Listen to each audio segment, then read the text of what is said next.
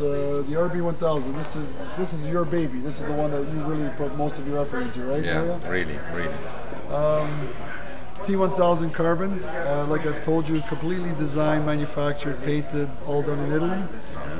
Mario, you insisted even the nuts and bolts had to be of Italian origin. The most important feature, I suppose, is that it's a true monocoque frame.